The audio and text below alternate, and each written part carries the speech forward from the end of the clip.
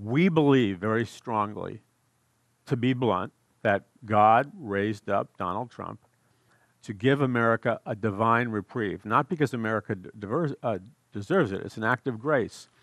God raised up Trump as an admittedly imperfect man, and we go through the biblical justification for that. Trump is an imperfect man, but so was the king of Babylon that God used to rescue his people. So was Pharaoh, an imperfect man that God used to deliver his people.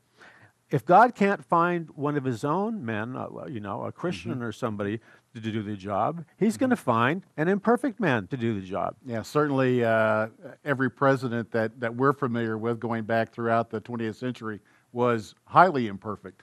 Right, and the irony is when Trump emerged on the scene, he exposed the fraudulent nature of our entire political economic system. So Trump is hated because, as you know, Trump is, all the globalist elite consider, these are their words, they consider Donald Trump the single greatest threat to their globalist agenda. They want a godless one world order. Now, here's the thing. God, I don't know how, I get emotional when I talk about this. Okay. God has a plan for America.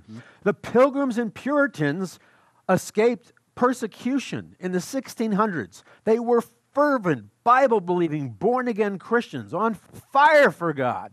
They had a first Great Awakening. Charles Finney in the First Great Awakening. The fire of God, the revival of God, the Great Awakening of God, that spiritual power embedded its way into our Constitution, Bill of Rights, our whole legal structure, our whole nation. It was that formula, if you will, the Bible integrated with our society and politics, that birthed the most powerful nation in the history of civilization, because it was on a foundation of Christianity, not secular humanism or progressivism or Marxism. Now we've lost that.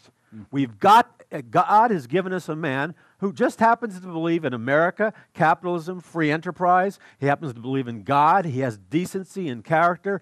But because of that, you have people. God help us. I don't know if it's true or not, because I'm not on the inside. I hope it's not true. I hope it's not true what I keep seeing in the media, that high-level directors of the FBI and the CIA are conspiring. In our book, I had an opportunity to talk to a guy who just came from a meeting in Washington, D.C. He just came from a meeting with Trump, but before that he was pulled aside. We described the account in Trumpocalypse, and one of the highest-level Republican leaders told him the deep state is trying to assassinate Donald Trump. Right.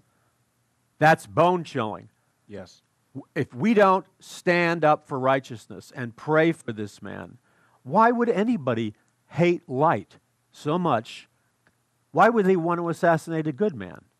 Well, and that, of course, opens up lots of areas we could go. We only have a couple of minutes, though. Okay.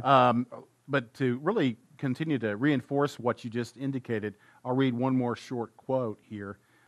You indicated, again, we've been talking about the first 20 pages of your book, basically, so it's very rich. Dozens of faith leaders and prophecy experts interviewed for Trumpocalypse agree that we're in the season preceding events during the end of days.